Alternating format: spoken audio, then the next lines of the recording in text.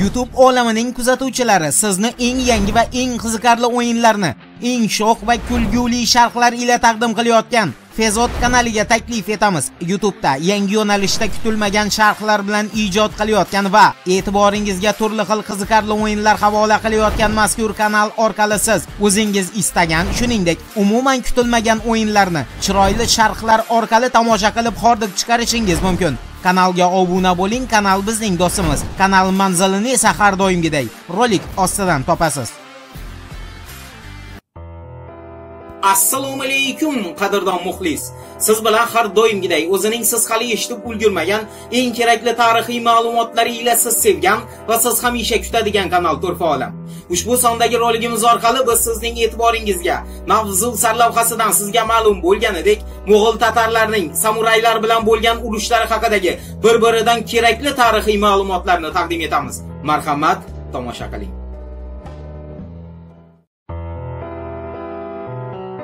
Tarix guvohki 1260-yilda Mo'g'ullar imperiyasi taxtiga Chingizxonning nevarasi Munkedan keyin Chingizxonning yana bir nevarasi Xubilay o'tiradi. Oradan 4 yil o'tib, aniq sanalarda 1264-yilda u o'z ukasi Arik-Bugu bilan unga qarshi bosh ko'targani uchun Mo'g'ullar imperiyasiga tegishli bo'lgan turli hududlarda qonli qirg'in uyushtiradi. Undan oldin esa Xubilay 1261-yildan boshlab Xitoyni to'liq qo'lga kiritish uchun o'zining harbiy yurishlarini boshlagandi. 1267-yilda Xubilay Xitoyning Xubey provinsiyasi tarkibiga kiruvchi Sianyan qalasini qamal qiladi. Bu qalaning qamali esa e'tibor bering 1273-yilga qadar davom etadi. 1275-yilga kelib Xubilay Xitoyning janubiy qismi tomon qo'shin tortadi va shu yili Yansizi daryosi sohillarida bunyod qilingan barcha shaharlarni o'z hududiga qo'shib olishga erishadi. 1276-yilning fevral oyida Xubilay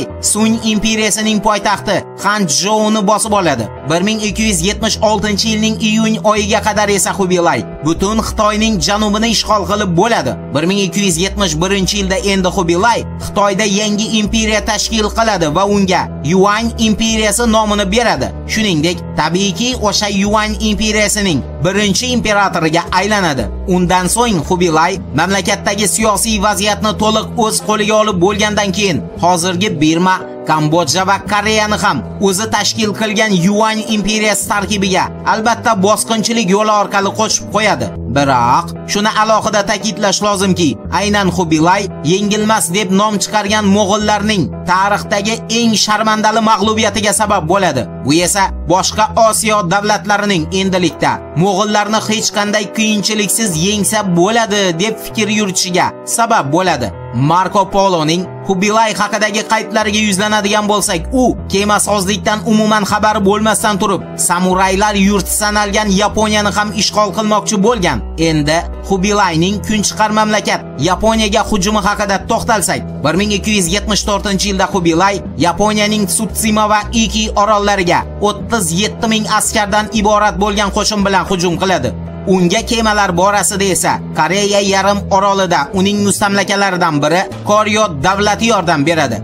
Yaponiyaga qilgan birinchi yurishida Xubilay flotida bir tasavvur qilingan umumiy sonlarda 700 ga yaqin katta kichik kema bo'lgan va uning qonga to'ymas 37 ming nafar askari o'sha kemalarda Yaponiya hududiga yetib kelgan. Yapon samuraylarni eng hayron qoldirgani shu bo'lganki, Xubilay armiyasi qo'lga kiritgan Tsutsima va Iki orollarida istiqomat qiladigan tinch aholini eng so'nggi vakiligacha qilishdan o'tkazgan. Samuraylar uchun esa bu uyat hisoblangan, ya'ni samuraylar faqat jangchilar bilan jang qilgan. Xubilayning qo'rqoq askarlari esa oddiy dehqonlarni va hunarmandlarni o'ldirgan. Lekin bu ularni Yaponiyani bosib oldi degani emasdi. Ular oddiy xalq ustidan qozongan g'alabasidan g'ayratlanib, Yaponiyaning Kyushu oroli tomon suza boshlaydi. Bu yerda ularni samuraylar sabrsizlik bilan kutayotgandi. Buni qarangki, Kyushu oroli sohillariga Xubilay floti yaqinlashganda juda kuchli to'fon ko'tarilib, Mo'g'ullarning qariyb barcha kemalarini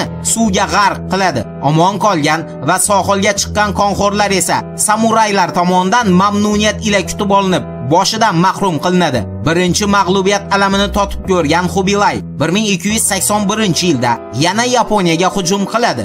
Bu safar uning qo'shini 100 ming kishidan tashkil topadi. Ular Janubiy Xitoy bo'ylab ilgari mag'lub bo'lgan Kyushu oroliga kelishadi. Balkim bu siz uchun boshqacha eshitilishi mumkin. Biroq Yapon samuraylariga bu safar ham juda kuchli to'fon yordam beradi va xuddi avvalgi jangdagi ssenariy yana takrorlanadi. Lekin 1281-yildagi Xubilay qo'shinidagi yo'qotish 1274-yildagidan bir emas, 10 barobar ko'pni tashkil qiladi. Bu jang haqida Marko Polo samuraylarga kamikadze yordam berdi deb yozib qoldirgan. Kamikadze so'zi yapon tilidan tarjima qilinganda esa ilohiy shamol ma'nosini beradi. 1286-yilda Xubilay alamidan baribir o'z maqsadiga yetishni ko'zlab, yangidan 500 ta kema yasashga buyruq beradi. Uning maqsadi esa o'ylaganingizday Yaponiyani bosib olib, yaponlarning ekin maydonlarini suv bilan emas, qon bilan sug'orish edi. Ammo Xubilayning maslahatchilari va xitoyliklar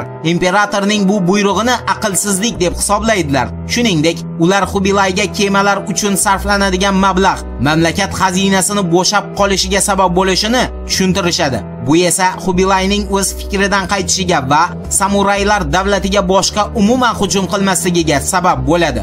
Ishonamizki, mavzuni aniq va tushunarli tarzda bayon qila oldik. Turfa olamdan yiroqlashmang. Siz kutgan va kutmagan ma'lumotlar hali oldinda.